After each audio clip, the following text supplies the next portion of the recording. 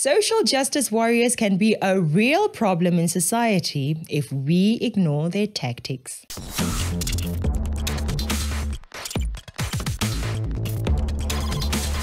If you're not careful, social justice warriors will have you fighting for the rights of murderers and armed robbers.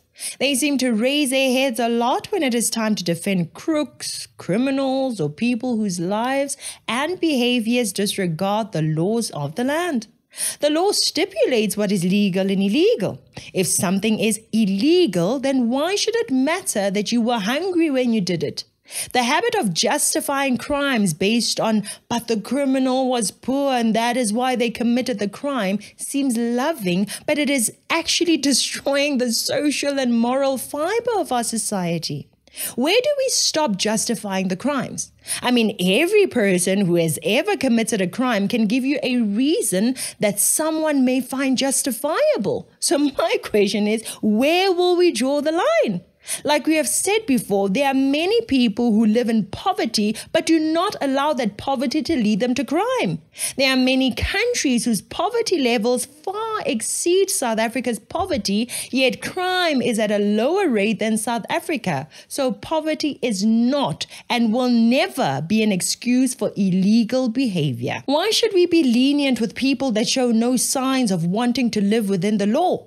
The Zamas are underground to mine for valuable minerals. Are they allowed to be there? No. The Zamas are in possession of unlicensed firearms. Are they allowed to have those? No. They are being asked to come out. Are they willing to come out? No. And what do we have in response to this? We have social justice warriors trying to make us feel pity and be kind to lawbreakers. Listen to this man. Because there's been mixed reaction to Minister in the Presidency Khumbudzo Ntshabene's comments that illegal miners who remain underground in Stilfontein should be, quote-unquote, smoked out. You've got to remember that in these communities, mining companies have extracted immense amount of wealth, made immense amount of profits, particularly for CEOs, for investors, and the communities and the workforce in these places like Stilfontein, have been left with economic and environmental devastation, often, and unemployment after the mines leave. So people are really desperately trying to put food on the table. That is really the root cause of the problem. First of all, is mining, whether legal or illegal, the only source of income for communities? This is what we mentioned in a previous video. These people come out and say things that sound like they're empowering the people, while really they are disempowering them. I mean, just listening to this gentleman from Wits University with your brains off, one could leave believing that mining is the only source of income or wealth for individuals or communities. While in fact, there are many, many ways for individuals to make money just to get by or to become very wealthy. Yes, some organizations engaged in mining in very unethical ways, and the government should make them pay. But that does not mean that the residents and citizens of South Africa should not throw their hands in the air and say, because the mining companies did A, B, C, that's it for me. I can never make it in life, and so I'm going to get into illegal things. No. Essentially, one cannot resolve fundamentally socio-economic crises with the might of force. Someone, please, please tell me who said we need to address the socio-economic crisis with force. The social justice warrior is whopping issues here, as can be expected from social justice warriors. They tend to take things out of context to exaggerate how people are suffering and to make it seem like the right response from the government is actually unfair. By the might of the force, he is referring to the statement made by Minister Khumbudzo, and if you missed it, here is what she said. And then there was a question of whether we are going to send help underground to those Zamas, South Africans. You want us to send help to criminals? You want us to send help to criminals, honestly? We're not sending help to criminals. We're going to smoke them out. They will come out. We are not sending help to criminals. Criminals are not to be helped. Criminals are to be persecuted. We didn't send them there. And they didn't go down there for the good benefit or good intentions of the Republic. So we can't help them. So tell me, where in that statement did the minister say that we need to address the socio-economic crisis with force? Nowhere. She rightly said that we are not sending help to criminals. Criminals are not to be helped. Criminals are to be prosecuted. I can already imagine that some of you are also disagreeing with this, but you need to really think about this. There are millions of unemployed people in South Africa. There are many families going to bed hungry and failing to make ends meet. If they see that Zamas who endanger their lives by engaging in what the law of South Africa says is illegal, got trapped and were rescued by the government on the justification that they were hungry and poor, what will stop the millions of other hungry and poor South Africans from engaging in illegal activities to resolve their hunger and poverty situation? We need to be very, very careful in how we handle the various situations that face our nation. Social justice warriors will work on your emotions, your compassion, and not on the facts at hand. Once you're charged up emotionally, they throw in their lies to convince you to accept illegal things. We saw it in America when it came to the borders. Mr. Holman, your name is on this. Is this correct? Yes, I signed that memo. So you are the author of the family separation policy? I am not the author of this memo. You're not the author, but you signed the memo. Yes, a zero tolerance memo. So you provided the official recommendation to Secretary Nielsen on for the United States to pursue family separation. I gave Secretary Nielsen numerous recommendations on how to secure the border and save lives. But it says here that you gave her numerous options, but the recommendation was option 3, family separation. What I'm saying, this is not the only paper where we've given the Secretary numerous options to secure the border and save lives. And so the recommendation, of the many that you recommended family separation. I recommended zero tolerance. Which includes family separation. The same as is with every U.S. citizen parent gets arrested when they're with a child. You see, instead of focusing on the fact that these parents came into the country illegally, they want to focus on the emotional side of things. They are separating children from their parents, and just like that, your head is switched off and your heart is racing, because how dare they separate poor children from their parents? But hold up, just 1 minute. What do the facts really say? Zero tolerance was interpreted as the policy that separated children from their If I get arrested for DUI and I have a young child in the car, I'm going to be separated. When I was a police officer in New York and I arrested a father for domestic violence, I separated that father from his family. Mr. Holman, with all due respect. Is he lying? If you as a legal citizen commit a crime, engage in something illegal, you will be arrested and you will be separated from your children. It's not unique.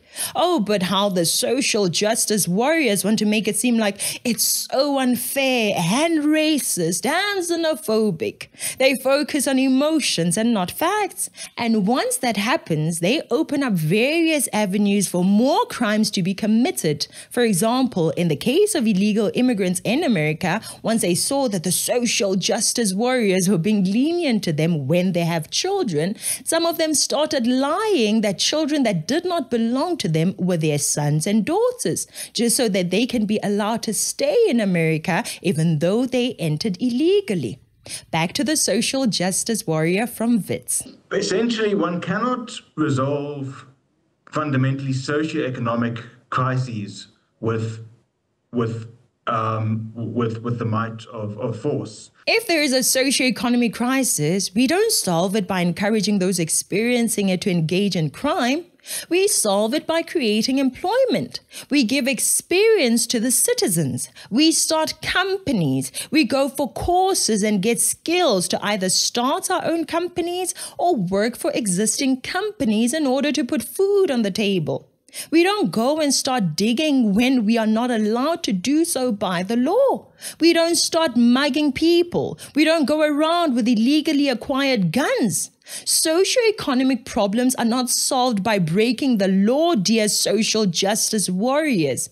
Even when the government employees like Cyril Ramaphosa and Jacob Zuma have engaged in illegal activities and robbed us of many opportunities, we don't stoop down to their level and engage in illegal activities too. What do?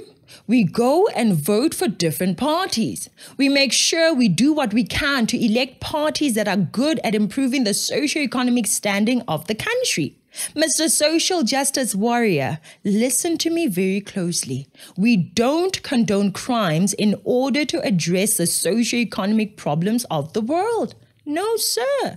You've got to remember that in these communities, mining companies have extracted immense amount of wealth, made immense amount of profits, particularly for CEOs, for investors, and the communities and the workforce in these places like Stilfontein have been left with economic and environmental devastation often and unemployment after the mines leave.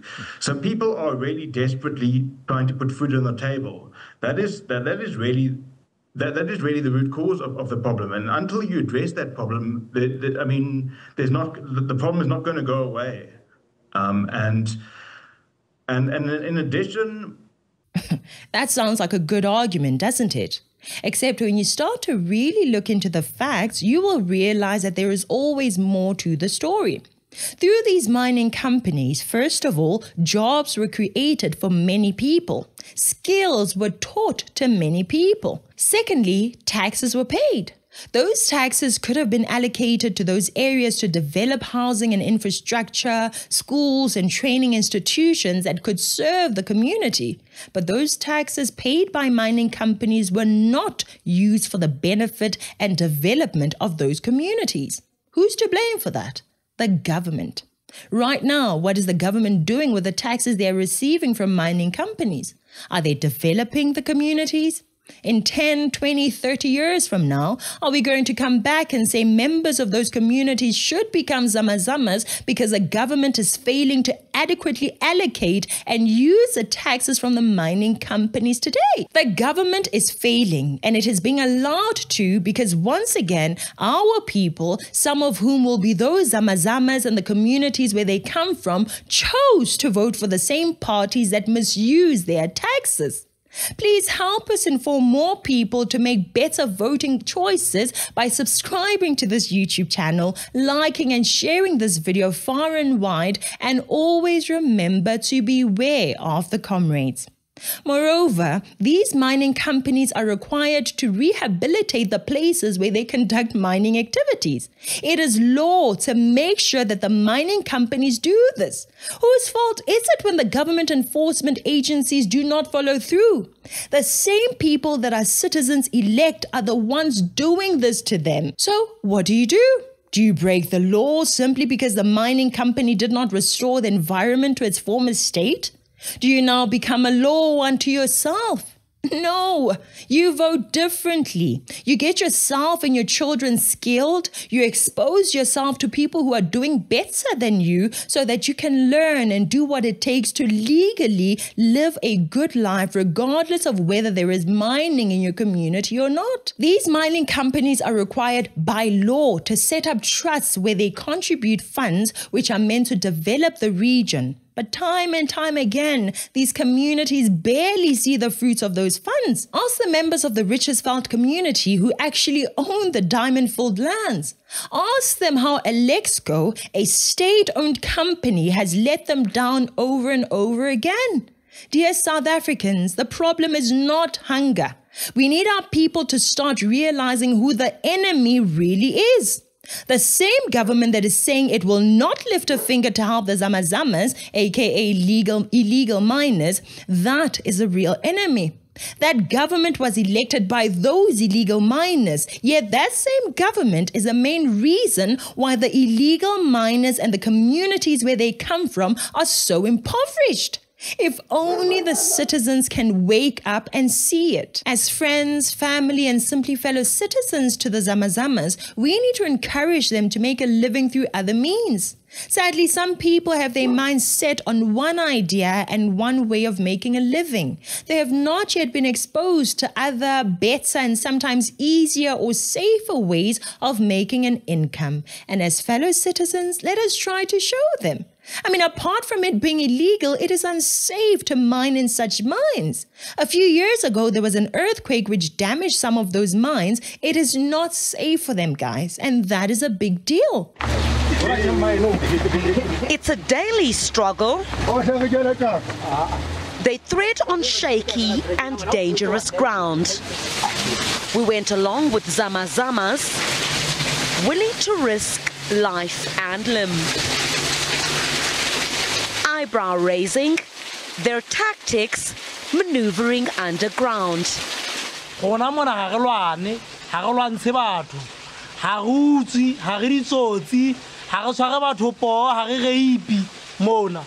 the past 2 months, 11 illegal miners went inside this mine and never resurfaced. The community of Krugersdorp has reacted with shock and anger following the discovery of 21 bodies at this local mine.